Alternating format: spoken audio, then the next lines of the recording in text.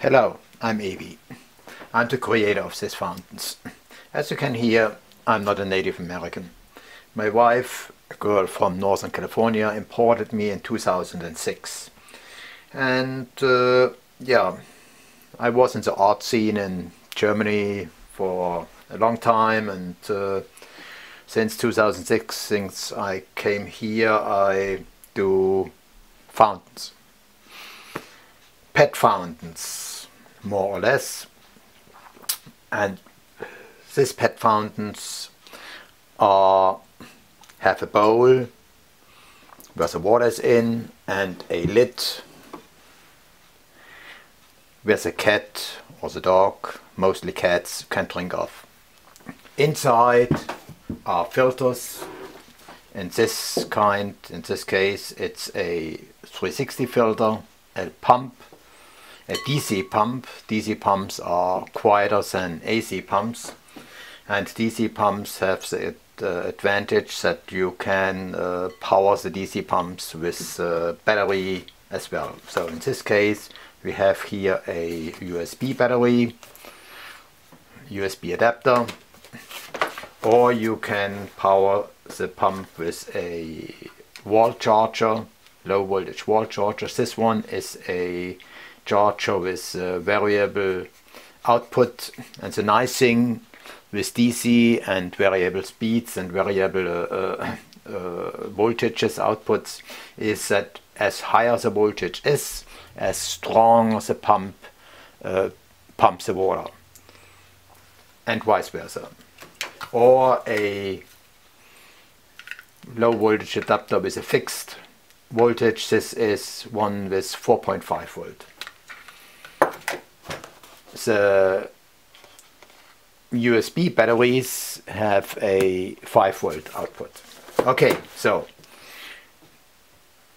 this is what comes with the package.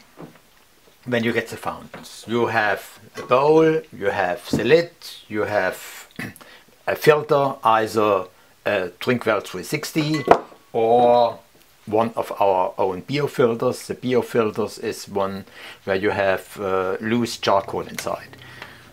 So the charcoal is in a media bag. Oh, there's none in. So here's a media bag, and you fill the charcoal in. It comes filled with charcoal. Then you put the media bag inside. Put a ring, this ring here on top. It's just to prevent that the media bag don't get catched with from the thread and blocks it. So and then you screw the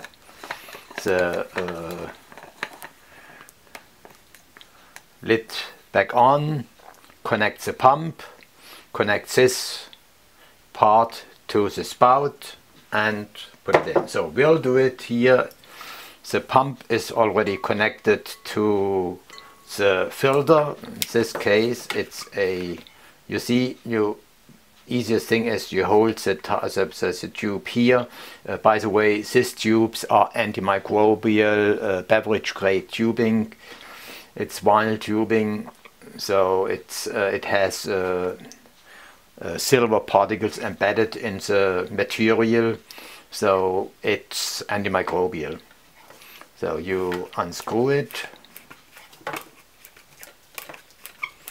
and then you have the Drinkwell 360 cartridge in here. It's the easiest thing. You just, for exchanging, you pull the cartridge out after 2-3 weeks and put a new one in. So let's connect this again. As I said, it comes connected. So just push it in so that it's got approximately a 1/4 inch of tubing inside. Okay, and then screw it back on. Turn it so that it lays approximately like this, just next to it. Grab your lid, hold it firmly you take the tubing coming from the filter, and you see here, push it in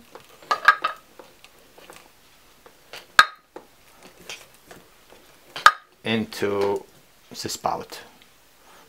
So you should push it in approximately 3/8 of an inch, ½ inch, depends. So that it lays next to it. You see here is a black mark. The black mark goes where this indentation is. So then we'll put the pump in. Make sure the suction cups here, that the pump has 3 suction cups, are firmly attached to the floor. Put the cable through this notch, and remember, here is a black mark. Put your finger, one finger here on the black mark, and then you can feel the notch. You can feel the notch here with your finger. Hold the cable down and okay, put it on. Then you have a sieve. It's stainless steel. It's a special stainless steel. It's stainless steel 303, or it's called in Europe, they call it A2. It's a high-grade stainless steel. And the stainless steel has the sieve has a foam pad inside, filter foam. And this thing catches hair and food waste and bigger stuff. Put it in. You can, here you also get a stainless steel pin. You can secure this sieve with this stainless steel pin. So now your cat can't pull it out. Okay, so where wasn't here? Okay, remember, finger and good. And you have a sieve cover. It's ceramic, glaze in the same glaze like the lid. Put it on top, so it's for optic. Okay, now we have water in, filter in, pump in, and let's connect it to, oh, we also have a pre-filter. This is another possibility.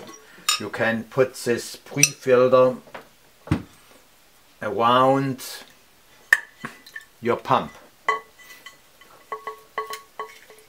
So push the pump inside. So this gives you a bit of a better, yeah, it prevents the pump from clogging, just in case some stuff still goes through the filter, through this pre-filter into the bowl, but we don't use it now for demonstration.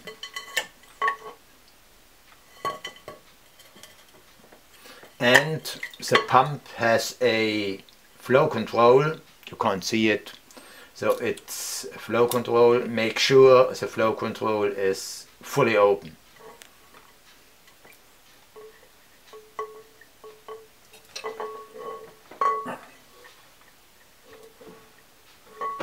Okay, finger, that's a notch,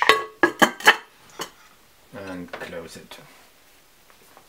Good. So for demonstration we use now the variable speed remote. Plug it in.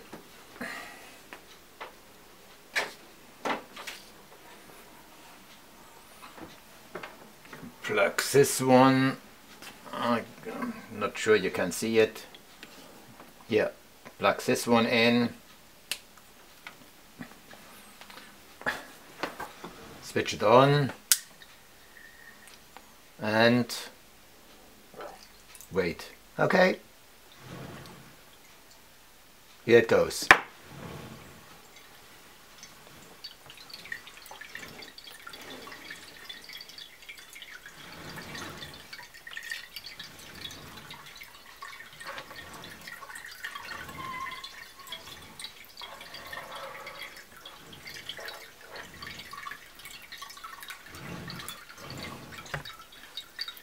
So you hear a bit of a water sound, mostly from the backfalling water into the bowl.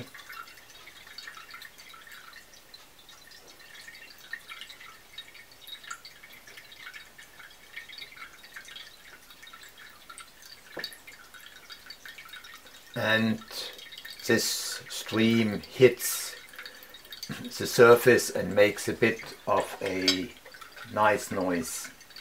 So let's see how it goes with a higher speed. This is now 4.5 volt.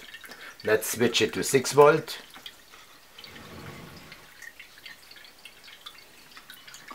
Here from the side, 4.5, 6, 7.5, 9.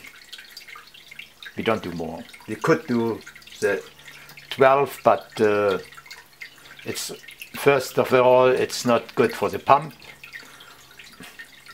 and second, it's not, it might flow over. So let's go back to 6 or even 4.5.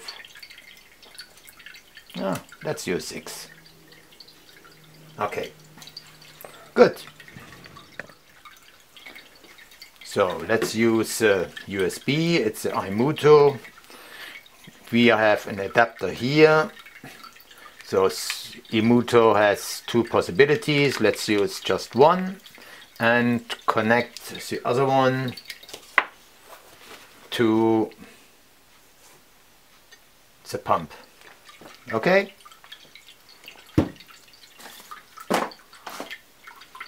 Now it runs with battery power. You can hide the battery or the cable somewhere behind, or in a box, or in the drawer, or wherever.